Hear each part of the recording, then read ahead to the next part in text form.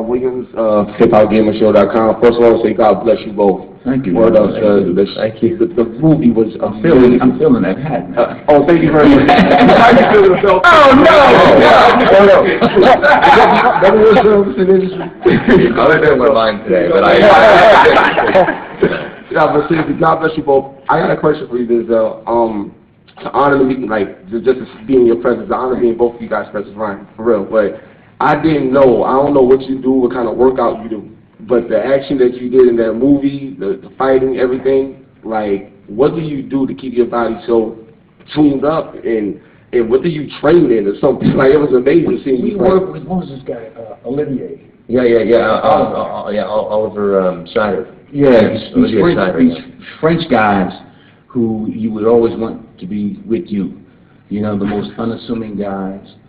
And we really had the luxury of time, a good 2 or 3 months while we were over there. In fact, there's a fight I have where I crashed through the roof or something, start fighting this guy, and then even the fights we do at the end. We had 2 or 3 or 4 months before we even got to do those fights.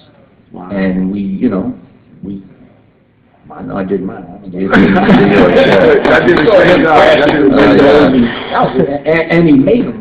Your fights were nasty. Yeah, these guys are really great at making it look real ugly. You know, that nice fight in a phone booth kind of feel. You know, and that's kind of what you want. But we had a couple of rounds that we went, which you know, I practically had to wear an adult diaper before. I was in Hurricane. I love him. Terrific.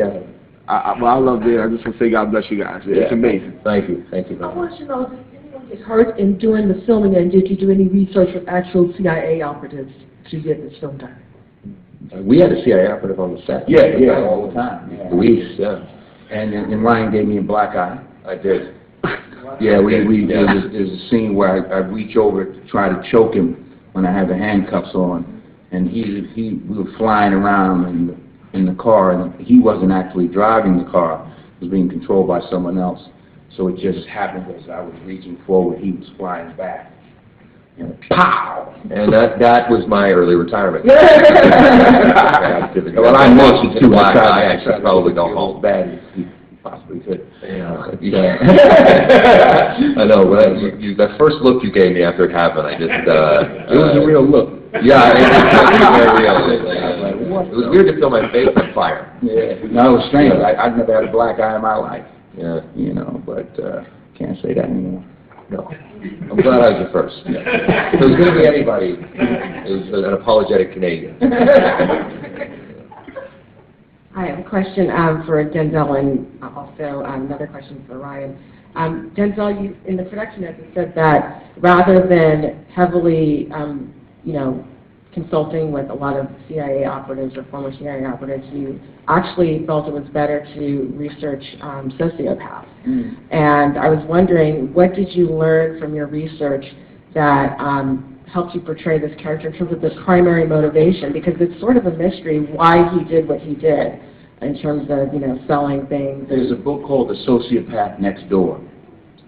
And I thought, you know, most sociopaths were violent. In fact, they aren't. But almost all sociopaths want to win, no matter what. Some sociopaths use pity. Oh, woe is me. I mean, I just can't do it like you. And then you go, oh no, you're all right. Now I already got you. Now I got you in a weak position and feeling sorry for me. Or, I read about one sociopath who was actually a psychologist. And she was so sick. There's this other psychologist that she hated, and she had a nicer car than the other woman. So she would purposely park her car next to the other woman's car just to make her feel bad every day. I mean, that sick. She was working with this other psychiatrist patient, and all the work that this woman had done, she destroyed. She brought the person in the room and then she destroyed it. They just want to win. There was one sociopath who would steal things in the post office and then get there the next day because he just loved the chaos that it created. He wanted to see how everybody was trying to figure out what it was, and he knew that he was, I guess it's a feeling of power. So I just took that in my journal as I was writing, going through the script, as we were shooting, I had to find a way to win every situation, no matter what. Like there's a scene we were talking about earlier in at the football game, the soccer stadium. He's willing to even act like a scared little girl, you know, to get away, and then he turns around and kills a couple of people without giving away too much. But he'll do anything. A sociopath will do anything to win. Anything. And really quickly for Ryan, what's the most important thing you learned as you've been doing films that helped you in terms of producing R.I.P.D.? Well, I think just sticking with something, you know, that was a movie that I've been with for years and believed in, and you know, just to be standing on the set was an incredible feeling. We actually wrapped yesterday at 4 in the morning, so I'm a little slurry right now because of that. But no, you just being passionate about something and just sticking with it is really half the battle, you know, and you know, showing other people why it is that you believe in something. So. Denzel, and I have a question for Brian too. You take on 2 of my phobias in this movie: claustrophobia and being underwater, the waterboarding scene and getting into that trunk of that car.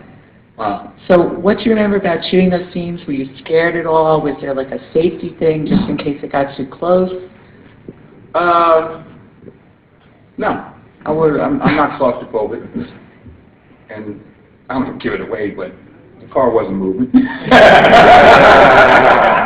And I knew how to get out.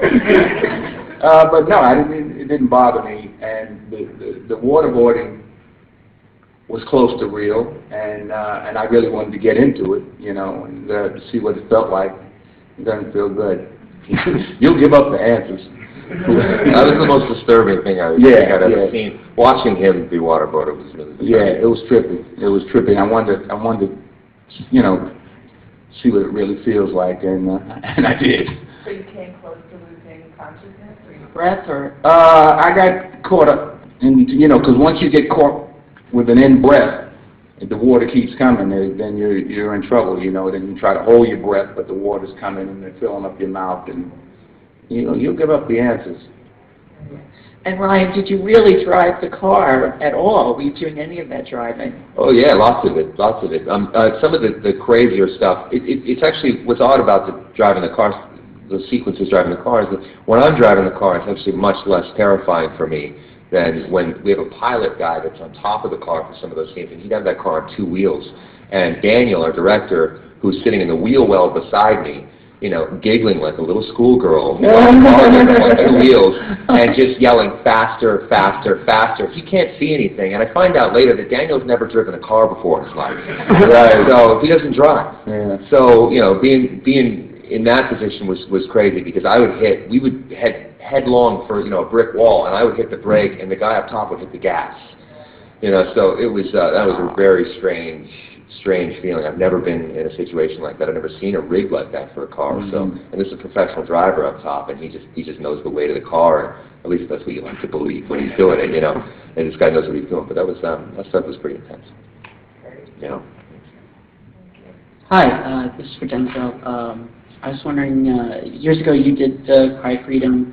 You played Steve Biko, and I was wondering what kind of perspective you had on the way things have evolved in the post-apartheid era in South Africa, having shot this movie in South Africa. When we shot Cry Freedom, I wasn't even allowed in South Africa. They told me I could come, but I wasn't going to leave. So I had heavy death threats at that time. So we shot in Zimbabwe. In 1995, I had the privilege and the honor to meet Desmond Tutu and Nelson Mandela the same day. I had breakfast with Desmond Tutu and lunch with Nelson Mandela in the same day, and then had the good fortune to have Mr. Mandela actually come to my house in California. So there's been a tremendous amount of change. You know, you have a whole other generation, you know, from when did he get up? 91, 89, 90? You know, so you got 20-year-olds that don't even that heard about it. You know, I saw this show on television, and they were talking about South Africa now, and you had kids with like Valley accents, you know, because of the internet and because of the information age that we're in. They're exposed to so much more. At the same time, I saw still saw a lot of the psychological damage. I met a woman there, a very, very fair-skinned woman, who was interestingly enough studying psychology. And she lived in an area, was it somewhere? Yeah, over there by the coast. And her mother was black, her father was Jewish, and her mother had to act like she was the maid, when in fact she was married. And on a Seacrest, I think it's called. Yeah. To live in that neighborhood, they kept the charade up for 20 years and that she was the maid. Now imagine the damage, the psychological damage it did, not only to her, but to her daughter.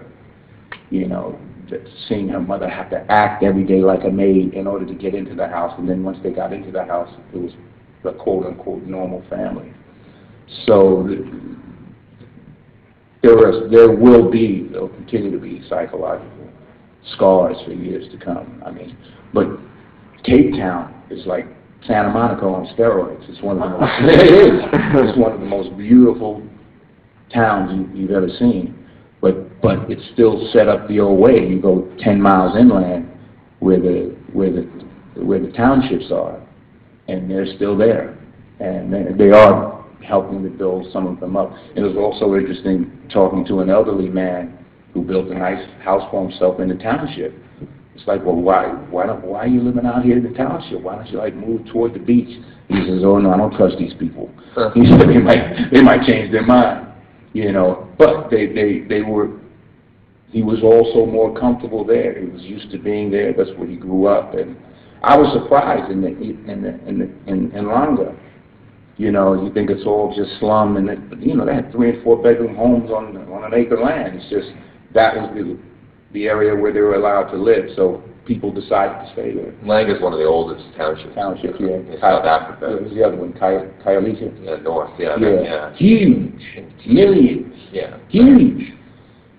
But just teeming with joy, though, too. Like, I mean, you know, the people there were incredibly happy given the horrendous circumstances of which they're living. I mean, you can't, you know, if you're from the United States and you go over there, you can't really believe what you're seeing.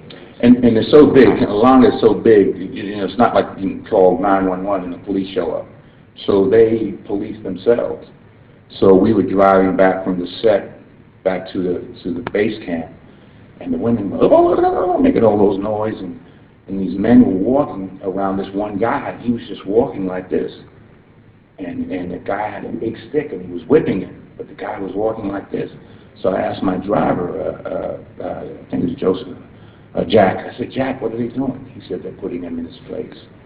Wow. I said, whoa. I said, what do you think he did? He says, well, something related to the women, and he may have messed with a young girl or something. I said, well, why doesn't he run? He said, they'll kill him. He says, if he tries to run, they'll stone him.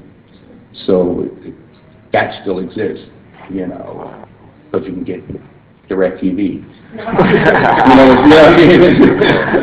You get Everybody Loves Raymond. Yeah, that's the weirdest thing, seeing the Kardashians in Langa. I would have bring some of them over. Oh, man. I have a question, one question for Ryan, one question for Denzel. Denzel, do you have more fun playing a bad guy, and does it stretch you at all as an actor?